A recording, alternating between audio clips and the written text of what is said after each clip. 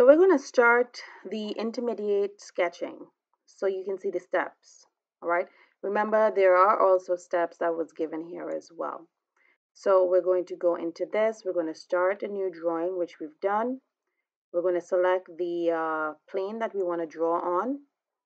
And I can also right click, view to normal to get to my two-dimensional view. So which means we should see front. All right. So now I'm going to go to next slide. I'm going to choose, I forgot to choose my sketch. So I'm going to choose my line and my construction. And from my origin, I'm going to draw a vertical line.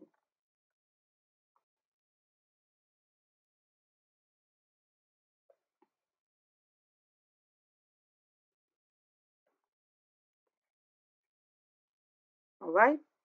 So I'm going to draw a vertical line. I'm going to go to line tool and I'm going to draw the shapes that it's given.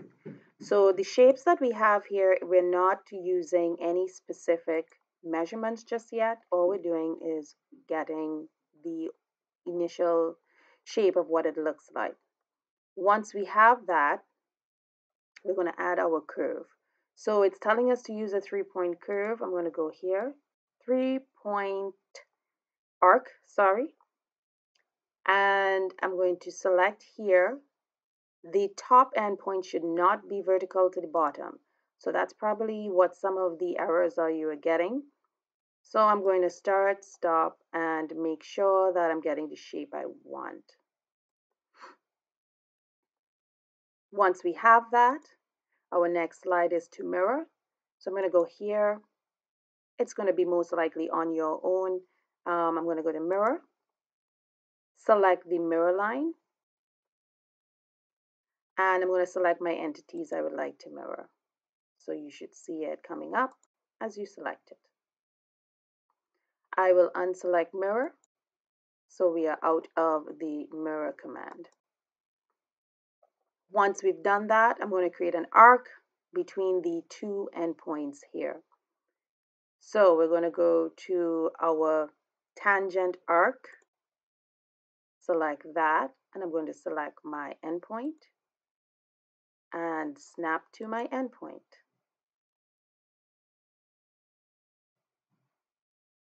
We want to make sure that the endpoint of our construction line lines up with our center point. So I'll go to the coincident. I'm going to click here and I'm going to click here. So now it's aligned with each other. Next, we're going to add our dimensions. So we're going to make it to what we want. So my first thing I can do is I'm going to select this and I'm going to put it to 200.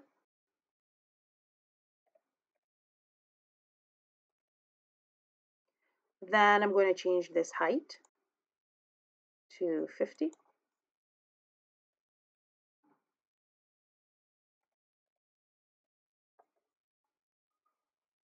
I'll put my base to 125. So I'll select here and get my width. So it's 125. My radius for this is going to be 125.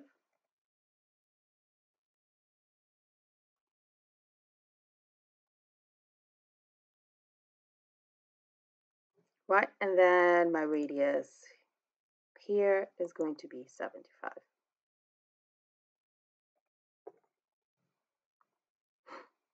So that's our initial shape. We'll move on to the next. We're going to offset an arc on the inside. So our center point is concentric. So we can find our offset if we go here, go to offset, or O being our shortcut. And I'm going to select the object that I would like to offset it to. Make sure your arrow is pointing on the inside. It's going to automatically go on the outside, so we can drag it and actually put it on the inside. Right?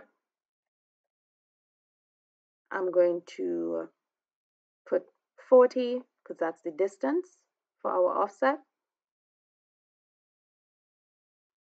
Next, I'm going to put a vertical line. Escape to come out of the command. Our next step is to create a tangent from these two endpoints. So we're still on our tangent arc. We're going to click on this, select one endpoint to the other endpoint. We're now going to mirror this. Okay, so our next slide is to mirror. I will select my mirror line and I'll select my two entities I would like to mirror. Come out of the mirror tool. All right. I'm going to go next. It's also telling us we should check to see if it is tangent, so we can do that by selecting our two ends, and I think it's fine. So we're going to add an arc at the bottom, same tangent again. I'm going to click from one endpoint to the other endpoint. Now we just need, now we have to add our rectangle. So it's a rectangle with a center point. You can find that if you go here, center point rectangle. And I'm going to place it from my center line and create a rectangle. I can now go in with my dimensions. I'm going to click my dimensions and I can go with this first. Let's go in this direction and let's put 15 is our radius. We can fix that after. All right, our radius for here, we don't want it to cross over, is 40 in radius.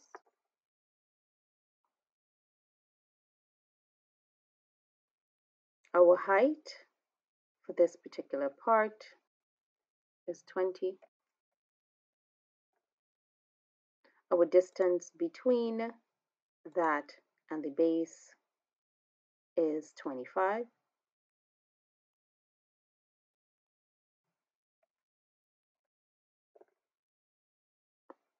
So we've positioned that. Our base of this is 80.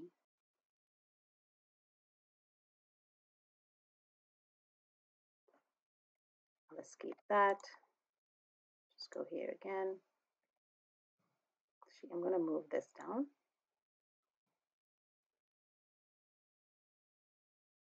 So the base of this. Oh, make sure that you're not on the second line because then it's going to automatically want to give you an angle. 80. Now I can always move this over after. And then the height from one center point to another, here to here. Let's put it here. We're going to move that radius after. Put it here. Is 100. I'm going to grab this and just move it out so we can see it. And I can also move this up. So now none of our dimensions overlap each other. I can get rid of this. I'm still in dimension. We don't want the dimension of it. All right, so I'm going to delete this and I'm going to do my tangent again. So I'm going to click one endpoint to the other endpoint and we should be good now. All right, I think I have everything. I'm going to accept. Let's see what our next slide says. All right, so we're going to accept. I'll click the area.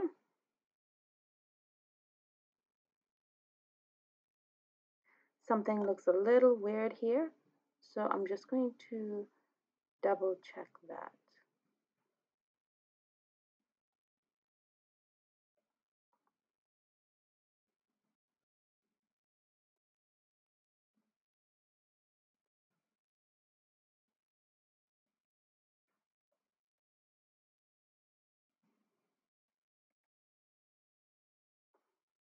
Okay, we're going to take our tangent arc and we're going to select here to there. And then we're going to mirror it, select our mirror line.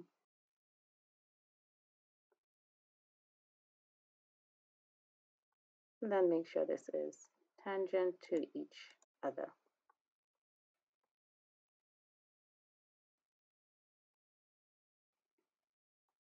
All right, guys, so that is it.